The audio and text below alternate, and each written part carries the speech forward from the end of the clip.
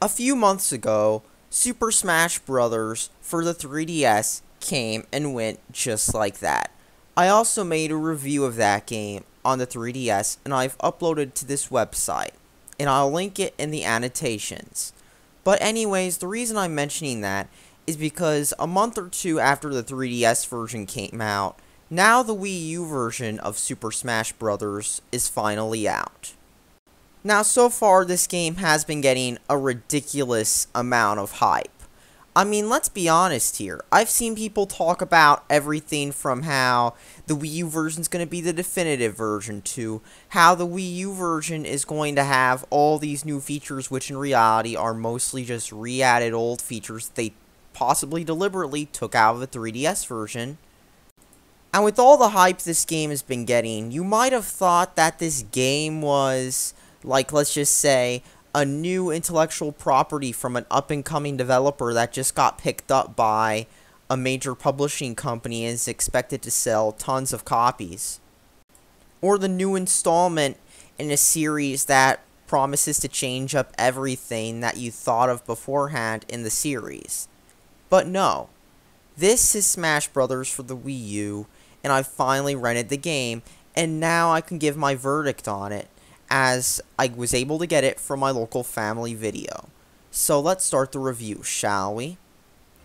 Super Smash Bros. For the Wii U is literally the same exact game as the 3DS version, just with a new coat of paint. Gameplay-wise, it's the same exact thing, just with a few new options that were removed from previous Smashes have now been re-added. There's also a few gimmicky features people will probably forget about real quickly, such as 8-player Smash, but really, this is the same exact game you've played before. And everything you hated about Super Smash Bros. 4, from the same floaty gameplay to the ledges that seem to just not work, is back. And despite the game trying to play off nostalgia by having the whole GameCube controller adapter, which only works with this game and as of now is currently going on Amazon for ridiculous prices, wave dashing and L canceling and similar techniques have been removed. It's like if Microsoft released a Duke controller for, like, let's just say the Xbox One, but then removed, like, all the button glitches and that stuff from Halo 2 and Halo 1. People wouldn't like it. And of course, then they messed up the aiming too. That's what this is like. And did I mention that the game still has connection issues like the 3DS version had? I ran into several connection issues while I was playing this game, from lag to connection errors to error codes. I got them a lot. I mean, remember Battlefield 4 when it first came out? It was the same exact way. And yet Nintendo doesn't seem to have any estimated times for patches or anything like that. Nor are they getting called out by the gaming media or gamers for it. I wonder why. Oh wait, it's Nintendo. So in other words, the game has not been fixed whatsoever. And it's hilarious, because I was playing Halo PC yesterday online with cell phone internet, and it had much less lag than Super Smash Bros. Did. That should tell you something right there, how this new 2014 game can't even do online right, because keep in mind, Super Smash Bros. Online was like one of the features they hyped in one of the Nintendo Directs. They were showing off how the online mode would be split into for glory and for fun. And I'm guessing that they assumed that you were going to buy the game and expect them to work too. Then again, it also doesn't help that the Wii U is the only system out of all the next-gen systems to not have an Ethernet port. In fact, even the Xbox original and many later versions of the PlayStation 2, like the slim ones, came with an Ethernet port built in. So now that I've talked about the gameplay, let's talk about the graphics, and that's like one of the few other things different from the 3DS version. Oh yeah, the graphics.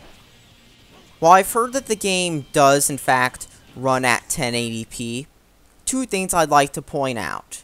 First off, nobody's ever independently confirmed the resolution, as Digital Foundry hasn't said anything about the game yet.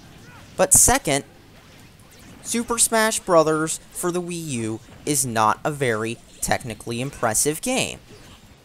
I mean, sure, the Wii U was supposed to be a next-gen system. I mean, remember that whole E3 where all the developers were going out and praising it? And yet, look now.